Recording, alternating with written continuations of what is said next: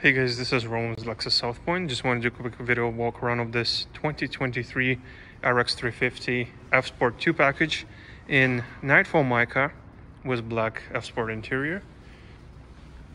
Absolutely gorgeous color.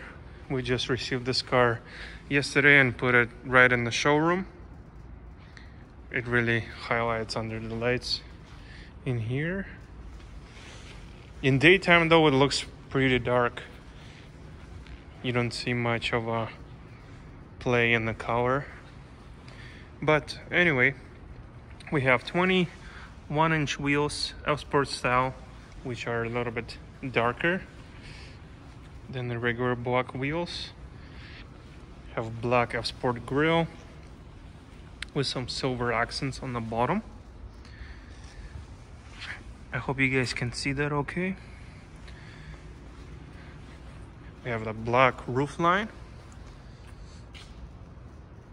It goes pretty far back, all the way up to the trunk. So you only have a little bit of paint on the back. Looks super nice in the back as well, on the back F-Sport bumper. And you have dual exhaust going right from under there, which is nice.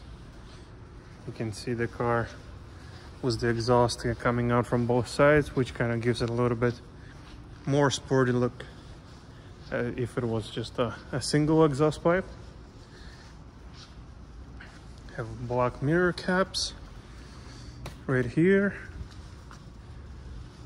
Super nice.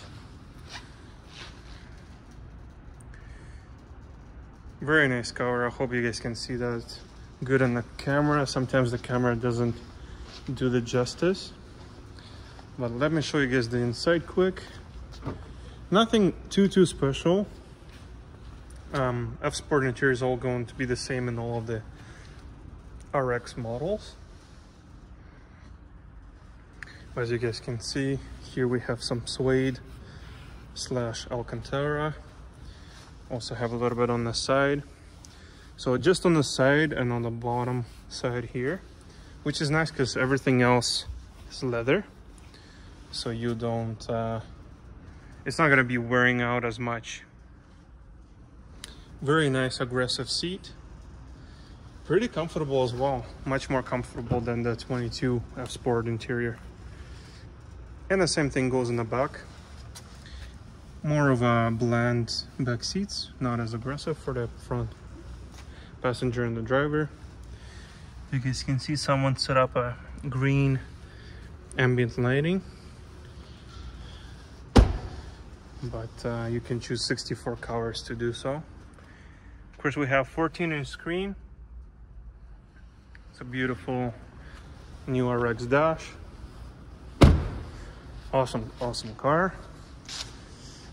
Let me know what you guys think in the comments. I just want to thank you all for subscribing and liking the videos. It really does help me grow the channel. And if you have any questions or concerns, you can always reach out to me in the comments or the email below. Thank you all for watching, and see you in the next video.